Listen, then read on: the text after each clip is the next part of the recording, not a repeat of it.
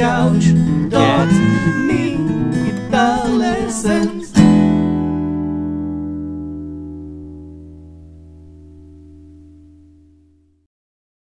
Hey there, LickNRiffers! Welcome back to yet another awesome guitar lesson here on LickNRiff, in which I would like to finally, once and for all, answer the one question that I get more than any other. Okay, my most frequent question, if you will. And that question goes like this. What is a lick? What is a riff? And what's the difference between the two?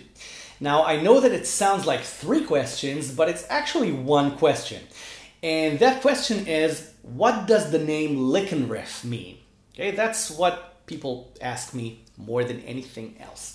So I would like to take this opportunity to show you the difference between licks and riffs. Now, licks and riffs are two completely different things, and I would like to demonstrate what they mean.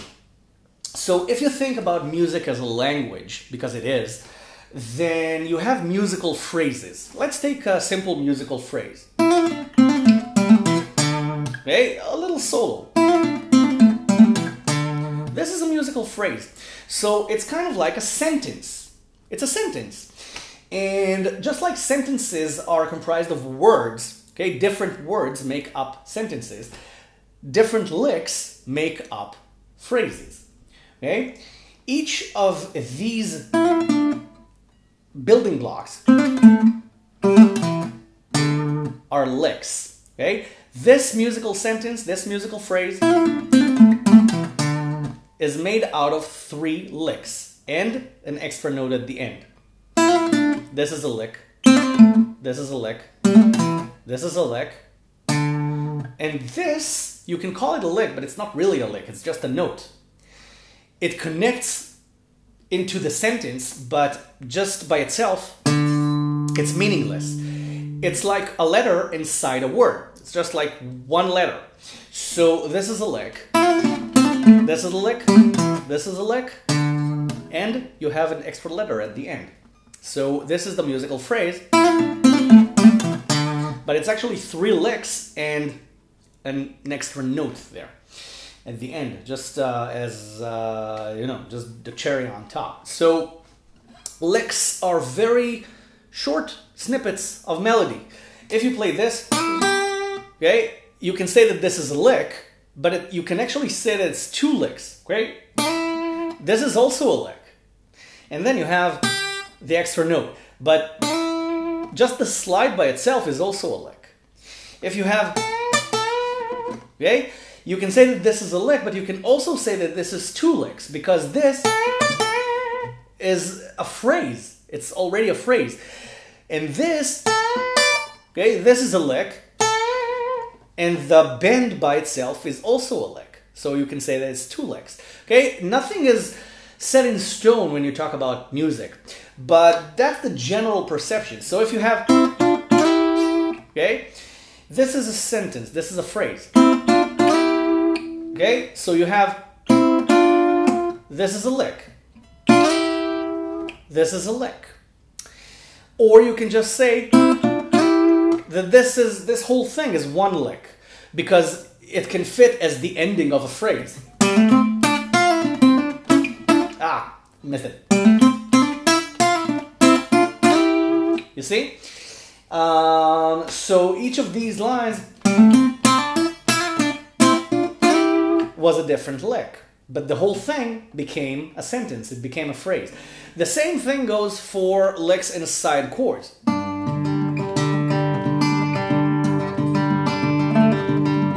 Okay, I play the chord,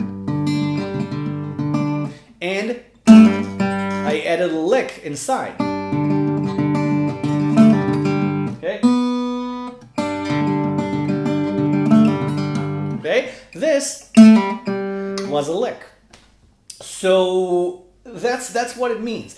Any little sequence you play, this is a lick. This is a lick. This is a lick. This is a phrase. This is a lick. This is a lick. This is a lick. Okay? And if you do, okay, this is a phrase, but each of them this is a lick, this is a lick. Or you can say, this is a lick, and this is a harmony. Okay, but it connects together. It all depends on how you look at it. But I think that you got the point of what a lick is. Okay, if you play a solo, okay, then this was a phrase. Okay, this is a lick. This was a lick. This was a lick. This was the whole phrase. So, what's a riff? A riff is something that repeats itself. Okay? It's something that repeats itself. But it's a musical sentence. It's not just a chord. It's not just... Okay? This is not a riff.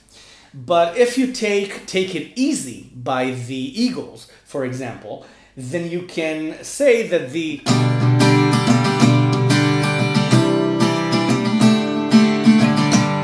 This is a riff because it's a specific chord progression with a very, very specific melodic intent. Okay? It's a rhythmical melody, if you will. Okay? It's a very specific sound. And you recognize the song by playing this. So if you take... Okay?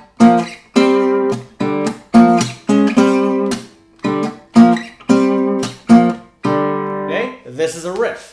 This is the riff for Smoke on the Water because it repeats. This is the whole riff. And it's made out of licks. Lick number 1. Lick number 2. Lick number 3.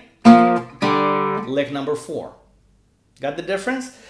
And if you have a chord, let's say...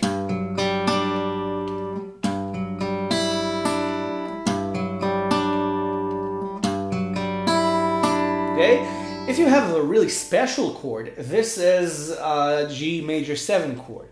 So if you have a special voicing, okay, for the chord, it's G major 7 actually add 13. It's G major 7 add 13.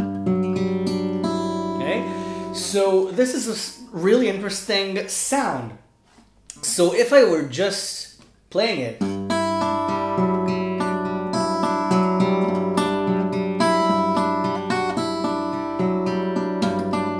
then it's different licks. But if I repeat it and I play it over and over again and I make a song out of it, something that you can copy and recognize, something that has musical meaning by its very repetition, it becomes a riff. This is now a riff.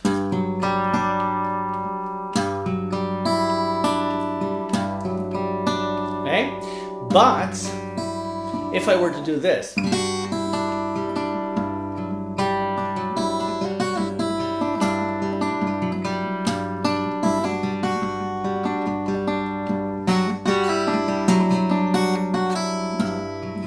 then it's all different licks. Now, again, if this were recorded and it became a song and I could repeat this exactly as I just played it, then it would become a riff. But I didn't mean for it to be a riff when I played it. Did you get the difference? Okay? If it's exactly the same thing.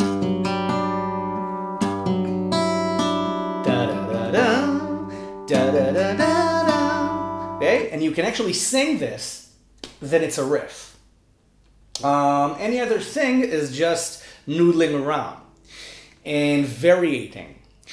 And that's the difference, okay? Licks and riffs are two different things. Riffs are a musical basis for something that repeats and holds a song together. And licks are just words inside of a musical sentence.